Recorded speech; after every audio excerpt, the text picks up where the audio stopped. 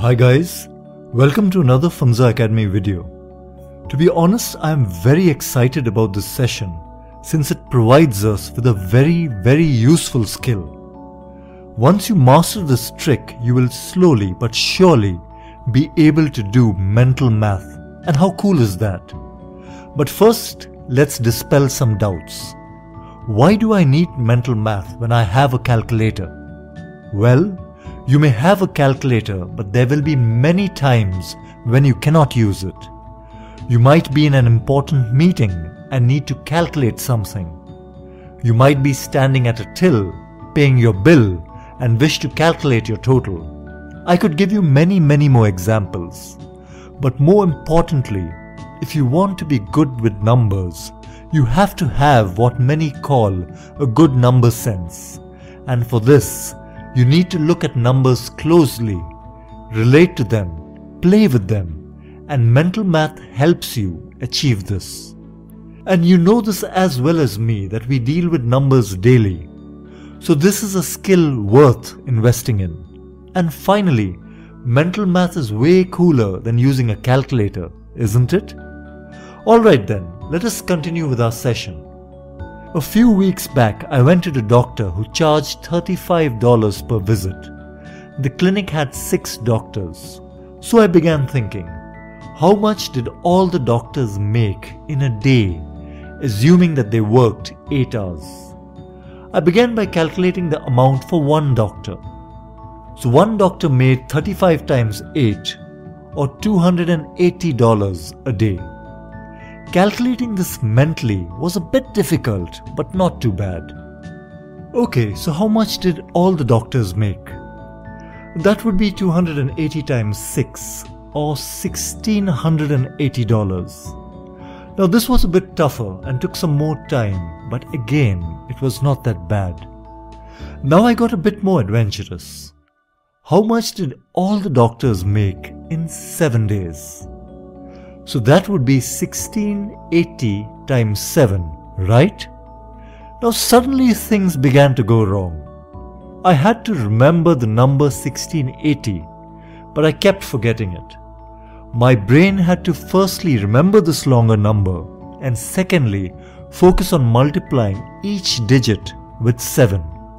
This was putting pressure on my brain and causing me to forget the number. And how can you multiply when you do not know what to multiply? I realized that this was a common problem when doing mental math. This would also be a problem if you had to remember random alphabets. But if you have a word, things are easier. So say I had to remember the title of a book, Animal Farm. I could imagine a large farm filled with animals running around, and this image would stick in my mind. But doing this is difficult with numbers unless that number reminds us of something. If 1680 was my street number or my car number plate, it would be easy to remember. But in this case, it was not. So, is there any way of associating numbers with images?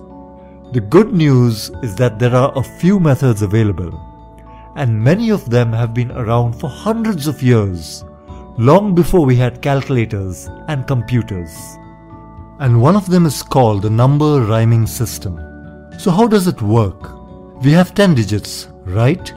Let's associate an image with each of them. And to make things easier to remember, we associate an image that rhymes with the digit. So let's take our first digit, which is 1. The image we associate with 1 is the sun. So when you think of 1, an image of the sun should automatically appear in your mind. Here are images for the other 9 digits.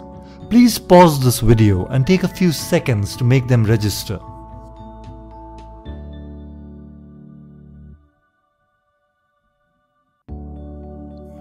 Okay, now that we have our images, let's go back and relook at our long number. Now using my images, I have sun, sticks, gate, and snow. Now pause for a few seconds and visualize these images. Now use your imagination. Think of something really wacky.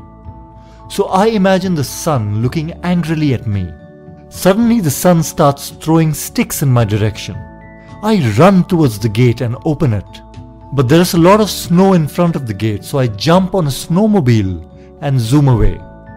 As you can see, I converted these images into a crazy episode.